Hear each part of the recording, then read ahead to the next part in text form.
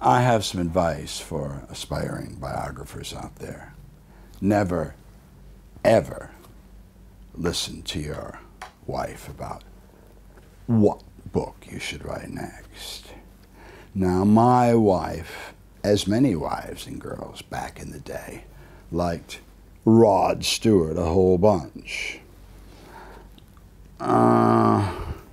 But I didn't think that, you know, I mean, you're going to writing 30 books on the Beatles, you're going to, what do you got to do? You go to Rod Stewart, it's a big step down.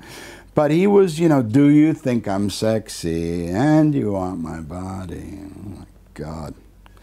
But apparently many of them did. So, yeah, this is the only fucking time I listened to my old wife, Rinda, first American wife, first and only American wife, about what should I write next, honey? And she said, Rod Stewart. So I spent a couple of years on this book, which is a good book because I got to talk to people very close to Rod, but nobody cared. And I was stuck with this, but I had so much money at that time that it didn't really, money. And I remember that we used to have a bulletin board in our office, and if we got checks under $5,000, she'd say, my wife would say, do you want me to take that to the bank? Oh, how much is it? So $4,700. Oh, just wait until we get a few of them. There's no reason to make a special trip for that amount of money. So, yeah, we were making some money at that point. So I just went along with this thing, and I wrote this book on Rod Stewart, which is a perfectly reasonable book on Rod Stewart, even today. Tell me who gives a fuck about that. You know, I don't know. I suppose I could, you know, there are some Rod Stewart maybe cares.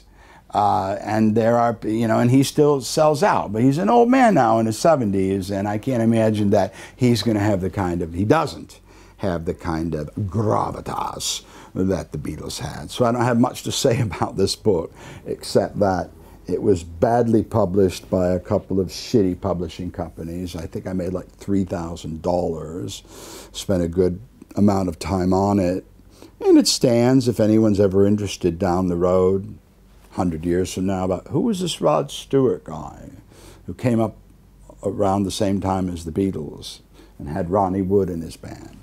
Then this book, Vagabond Heart, will be useful, but other than that, not so much. Dear, I just gave one of my books a bad review. Again, the book isn't bad, it's just the subject I don't think is that. Even at the time didn't turn me on. I should have been a big red flag, because I was like, I didn't want to do it, but she said, no, no, no, no, no, women will love it. You know, they're going to buy it, man. Women love Rod Stewart. They're going to be a sexy guy. They're going to buy that book. None of them did. So, yes, God bless him. He was a nice fellow and wrote the introduction to one of my as of yet unpublished books. I've met him several times, and he's a good guy, but didn't really make it as a book.